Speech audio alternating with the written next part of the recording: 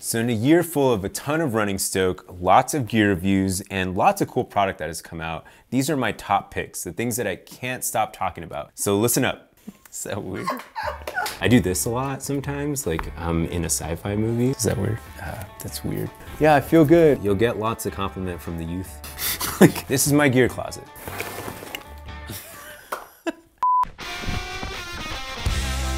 So when I'm thinking about my runs and going on a run, one of the first things I think about is a hat. So I try to reach for something that's really comfortable, really lightweight, and this hat is one that I love. This is the AFO HyperLight Cap by Janji. These hats are really rad. They come in a couple really cool design and colorways. I have hair that's like goes everywhere. It's also really long and voluminous sometimes on my best days. But like, I think what's cool about it is that it doesn't feel like a lot of other hats do this when I run. They ride up. This hat tends to stay in the same place all the time. It's a really simple kind of like toggle in the back. And like the name says, it's hyperlight. I mean, it's really small. You can crumple it up into nothing. It just weighs nothing. So if you're looking for a running hat, you're looking for a travel hat, you're just looking for a rad hat to support a cool company, then I hope it shows them in your closet. It's a weird way to end that up. Like I'm looking in your closet.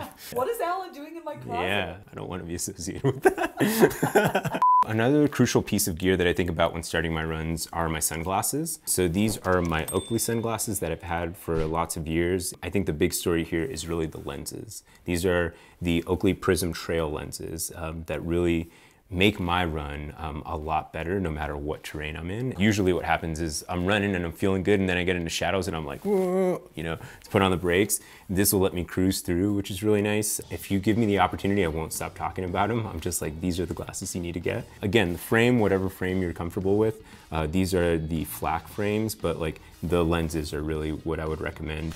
So another really big consideration for me, whether I'm running on the road or trail, are headphones. And these have since become my favorite. These are the Aftershock headphones, now known as just Shokz. They sit just right on your, over your ears. So your ears are open, which seems pretty wild. I'm somebody that loves music. And so for you to tell me like, hey, you're gonna get these headphones that don't sit in your ears, I'm like, what are you talking about, you know?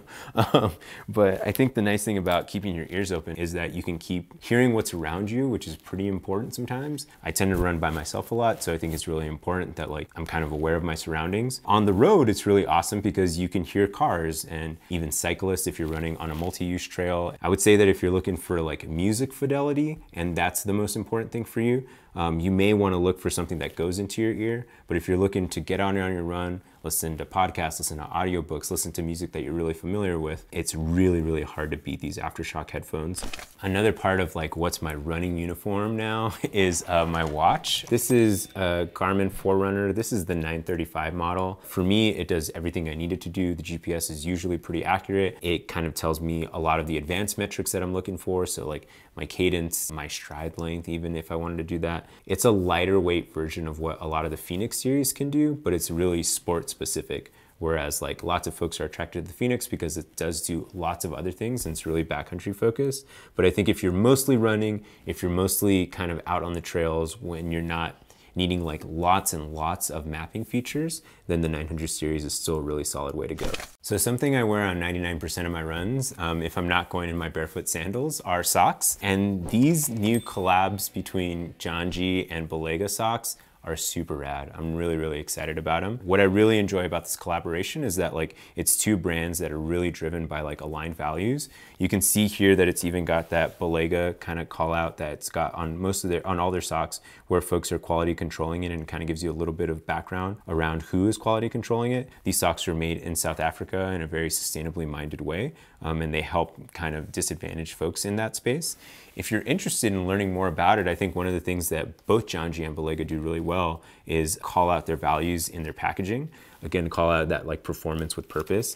And if you're like, well, what's the purpose? You know, you have a few things: giving back to the youth in that part of the world, 2% back for clean water, the Global Artist Design Series. Again, it's just really exciting to see this kind of stuff materialize in something that I wear most days on my run, and something as simple as a sock, getting you excited, making you feel like you've already made like a value aligned decision just by, you know, putting on that first piece of gear. So when I'm thinking about my favorite part of running, it's trail running. And I'm thinking about my most motivational like inspiration, it's like really mountain running, right? Woo! What's the best layering piece for me being out in the mountains? And I usually look for brands that have like really informed designs by athletes. And you know, that leads me oftentimes to check on what Patagonia is doing with their trail running lineup. And so this is what they're doing with their trail running lineup. What I got on right now, this is the AirShed Pro. And it's a really, really rad mid layer. It's got really interesting features. So like you can see that there are two different types of fabric on the arms. So like one is really stretchy and kind of breathable, and one is a little bit more wind resistant where you need that wind resistance. You also have like, it's kind of cool, you have two different zippers. That's rad. This just gives you tons of venting features. Also, I think about like if I'm wearing this over a vest, which I hardly do, but if I decide to do, you can get your bottles really easy, which is pretty cool, while keeping, you know, your upper part of your body and your neck kind of warm. And I can get most, if not all, my hair in there and my hat, which is pretty rad. So now you're like, all right, I'm ready to run in the mountains. I think this piece has quickly become one of my favorites of the year, and it's something that will always live in my trail running vest now. So by now, y'all probably know that I love Janji for lots of different reasons. I think they make really kind of utilitarian gear and gear that works well. And another cool example of that is these Transit Tech shorts. I am somebody that does not like liners in their running shorts. I'm somebody that cuts out all their liners in the running shorts. So I really appreciate an unlined short. What I like about shorts like this, especially for trail runs in particular, I tend to do stuff like have what I call pocket breakfasts. So, you know, keep a little bit of a, like something snack in my pocket so that I can eat it really easily. If I want to keep my phone in there, well, in times where I'm moving a little bit slower, I can, because probably I'm going to pull my phone out to take a lot of pictures.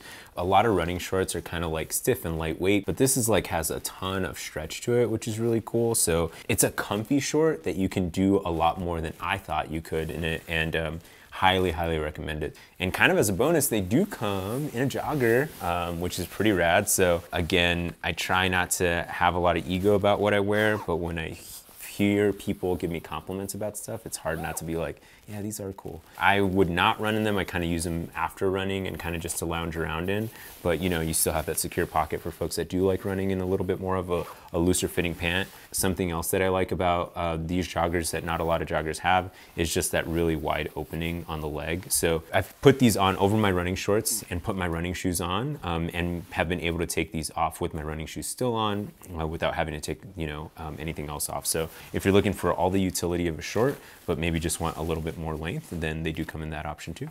When I think about runs that I'm most excited for, it's all day adventures, and I often reach for my running vest. It is really comfortable.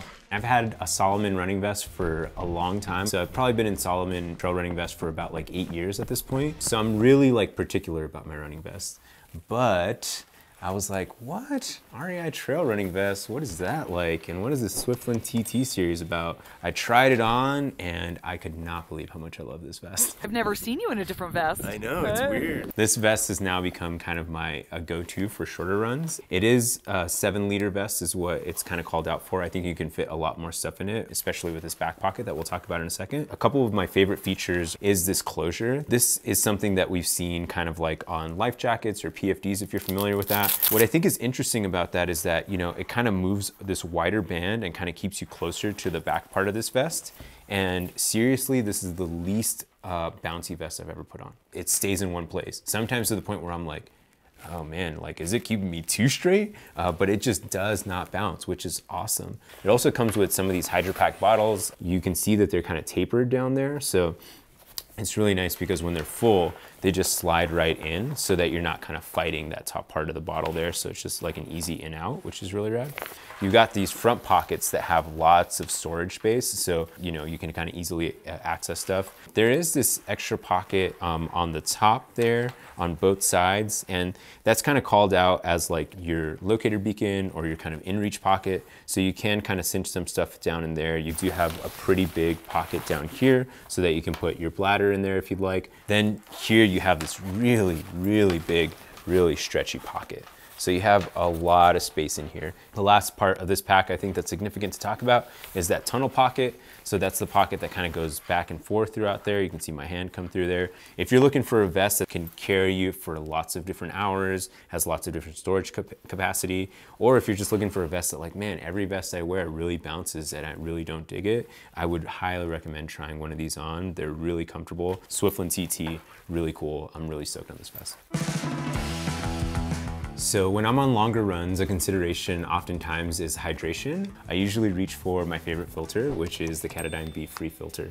Really, the most exciting part of this filter is that it's this small. The other exciting part of this filter is that it works incredibly fast. This is the 1 liter option, which I find to be plenty most of the time. It comes out of the box in a 0.6 liter size. But the other cool thing about this filter is that it screws onto pretty much any Hydro Pack bottle. And Hydro Pack is just a company that makes lots of different soft bottles. So the running vest I was talking about that's made by REI, it's got 2 Hydro Pack bottles. And you can kind of put this filter on there. You see that it just squeezes right in there. So if you're like, hey, I just want to use the Hydro Pack bottle I have, then you can definitely use this. I think depending on what you want to do with your adventures, like you can probably find a BeFree configuration that'll fit that. So I think it's really easy for me to get excited about things that are like, oh man, this thing is faster, or this thing is like really cool, or it looks great. But something that's like harder for me to like keep top of mind is safety. And I consider it, but it's like, oh man, safety. The one exception to that is actually the Garmin InReach Mini 2. It's hard for me not to get excited about anything that Garmin makes. And this InReach Mini 2 is a really cool device that lets you stay connected to folks that are not in the backcountry with you. It also has this like pretty big SOS button. The thing, again, with Garmin that I really love is that the ecosystem is really connected. So this talks to my watch. It talks to my bike computer if I wanted it to. You know, when I go home, then I can look everything up on my Garmin website. Highly encourage you to check it out if battery life is really important to you, or if you're just the type of person that's like, I just like the new stuff. This is cool new stuff. It's hard for me to deny that I like to run because I like to eat. Thinking about what I'm gonna eat afterwards or on the trail is really important. And that's where my new favorite trail food comes into play. So these are the Yes Bars. This is the salted maple pecan, and you can see that it says Yes Bar there. It says world's best tasting snack bar. I mean, I don't know, I'll try it. For $2, I'll take a risk, you know? So I did try it, and yeah, I don't know about the world. I'm not that experienced yet, but I think this is a really solid tasting bar. This is the macadamia chocolate. This is the peanut butter dark chocolate. What's your favorite flavor there? Favorite flavor? Ooh, this one. Yeah, maple pecan. yeah, I'll give it away. I can be, you know, evangelize the gospel of Yes Bar. You know, like these are really cool bars, and I think I'm really stoked to kind of turn people on to them. Maybe as important as eating after my run is putting on my recovery slides after my run. You know, when I'm getting back to my car, I'm just thinking like, I have my slides in the car. I'm so stoked to kind of take my shoes off and put my slides on. You'll get lots of compliment from the youth. You know, like, you know, but they're also just like, you know, the idea of a recovery slide is really interesting to me. Recovery is admittedly an area that I neglect. I don't stretch as much as I should. People have been telling me for years now, like, you don't get massages? You gotta get a massage, what are you doing, you know? But one of the things that I was like, oh, I just gotta change what I wear after my runs and that helps my recovery. All right, I'll try that, you know? And I tried some recovery slides about 3 years ago, and I was like, oh my God, this is game changing. Honestly, even if you don't run, they're just rad. I just think like everybody should have a pair of HOKA slides. It's really cool to see they're coming in lots of new colorways. So there's something for everybody with some recovery slides.